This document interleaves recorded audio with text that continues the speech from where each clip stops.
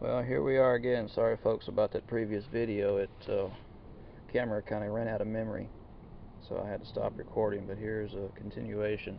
I wanted to show y'all how the production was and what it looked like when it was running. I'm going to run over here and turn it on. Excuse my poor video, it's off of my little digital camera. Let me turn the key on. Now that it's running, of course you can probably hear the noise from the fuel pump. I can zoom in real good and you can actually see the fluid flowing. And that's the actual electrolyte flowing through the core. Come over here. Of course the unit is cold right now.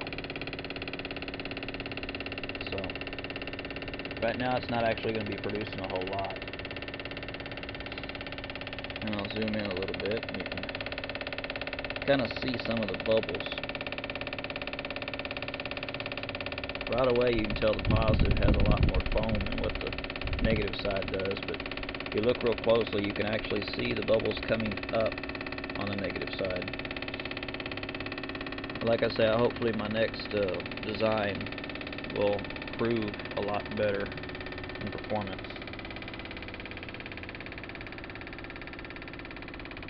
But if anybody else out there has any kind of ideas that I could add to this thing to make it better, be my guest. Leave your comments. You can comment, you can leave me messages. Now on this condenser, if anybody wants any more information on it, all it is just a cooling condenser out of a window air conditioner unit. I cut the lines off of it and kind of rebent the tubing to where it would face outward, and zip tied it to the front of the radiator on my truck. That way every time the engine's running or if I'm traveling down the road, there's always airflow going through those cores. Right now the way I have it set up, it's having the fuel pump running at all times. Hopefully I'd like to get some kind of temperature set up sensor on this unit to where it will, turn on and off as the temperature increases.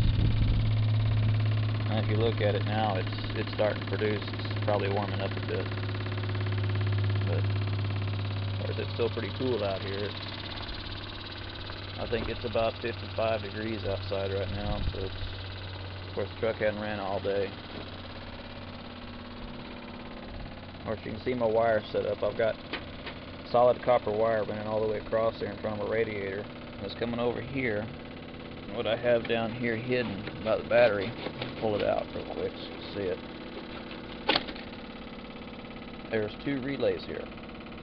One relay is for the fuel pump, the other relay is for the actual generator. So I have those isolated. And then I have my main power line. I've got a fusible link here running the main power to the units themselves, the fuel pump and the unit.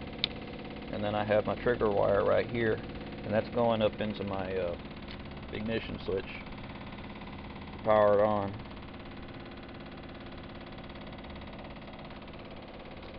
So everything's wired up. And here in just a second, if I can find me a bottle, I'll show you the output.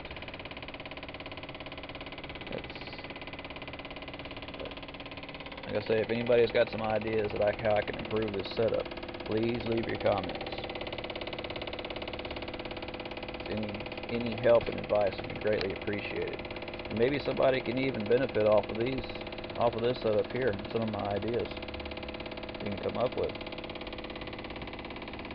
My plans are, after I complete this unit, I'm going to build another unit similar to this one, hopefully with a better output that will fit into a smaller vehicle.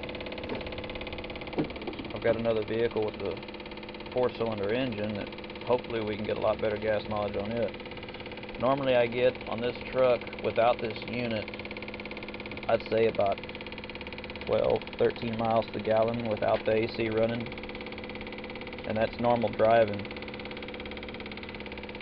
around town. With the unit, I think I increased my fuel mileage by 2 miles per gallon, which wasn't a whole lot.